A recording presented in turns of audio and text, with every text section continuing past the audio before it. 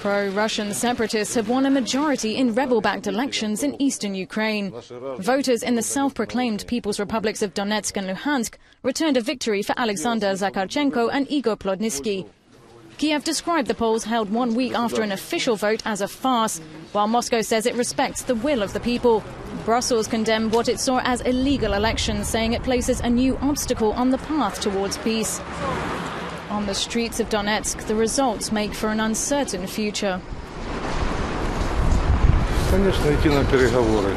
Of course, both sides should hold talks, so that it's more or less peaceful and calm. Because there's no alternative.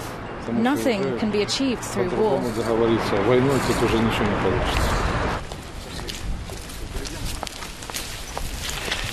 Do you know what it's like in Transdnistria? When we won't be recognized by anyone? And what next? There will be no access to anything. And I'm afraid that's what will happen to us. And that's the scariest thing. The vote complicates the geopolitical crisis centered around eastern Ukraine. The conflict between government forces and pro-Russian rebels has cost more than 4,000 lives. A delicate ceasefire hangs in the balance. Artillery fire could be heard around Donetsk airport hours after the polling stations closed.